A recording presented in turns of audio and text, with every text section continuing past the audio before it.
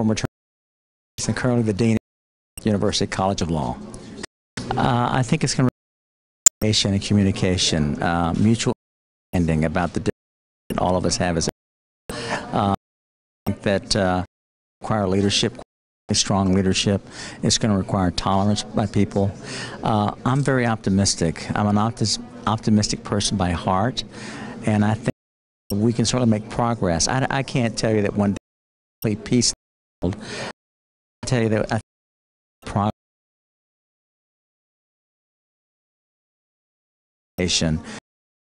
Going to build tolerance.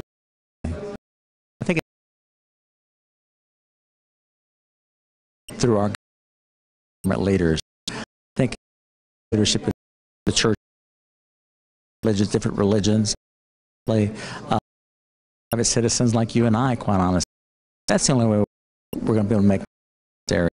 So there's been significant progress made. Turkey, obviously, Turkey was looking at a great ally during the Bush from Turkey for greater understanding. Right. Well, we do have our moments, yes, and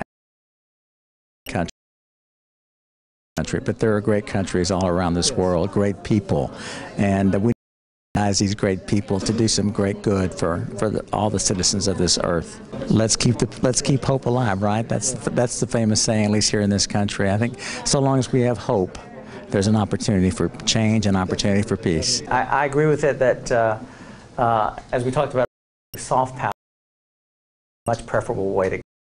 Like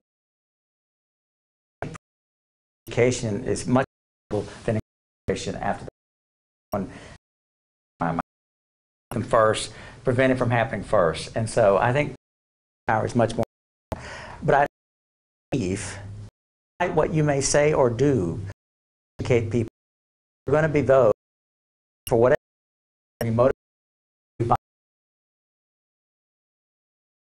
If we, in addition to the, we have the potential to say, you know, listen, really, I'm not suggesting that we with that